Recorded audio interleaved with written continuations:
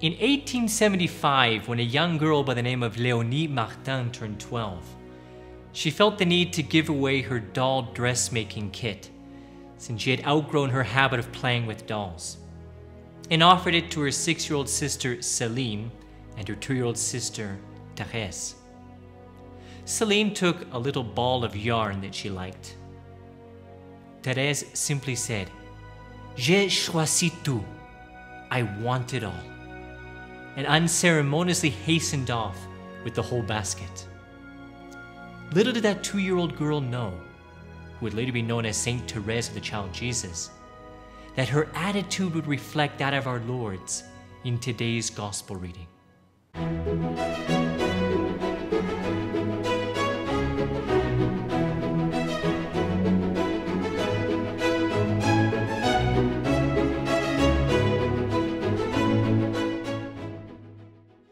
Dear brothers and sisters, Salve Maria.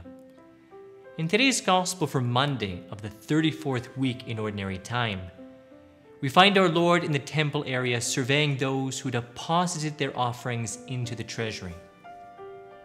Then a poor widow caught his eye.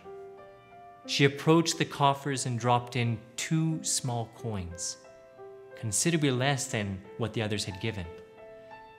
But much to the surprise of those gathered around him, Jesus said, "I tell you truly, this poor widow put in more than all the rest."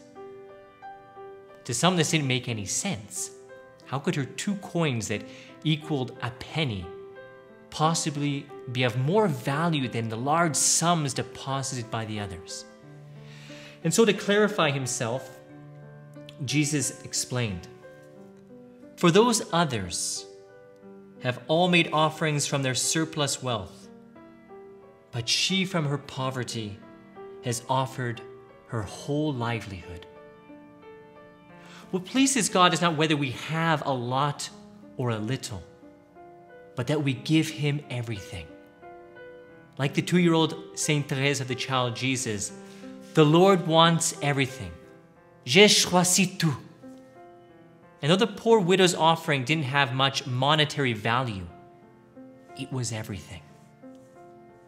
And today, in memorial of the presentation of the Blessed Virgin Mary, we honor the one who, in giving herself entirely to God, gave him everything. In comparison to her, it seems that anything and everything we could possibly deposit in the heavenly treasury is worthless. That's why our offerings will be most pleasing to him if we make them through his mother. In the words of St. Louis de Montfort, she embellishes our works in adorning them with her own merits and virtues. And he gives an example of a peasant who, wishing to gain the friendship and benevolence of the king, went to the Queen Mother and presented her with a fruit, which was his whole revenue, in order that she might present it to the king. The queen, having accepted the poor little offering from the peasant, washed and polished the fruit, and placing it on a large, beautiful platter of gold, presented it to the king on the peasant's behalf, thus delighting the king and favoring the peasant. And so may we also give our 2 cents worth of our time and effort, as long as it's everything we've got, and give it to Mary to present to her divine Son.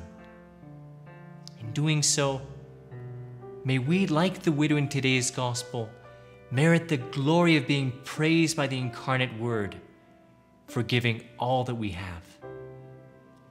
May Almighty God bless you, the Father and the Son and the Holy Spirit.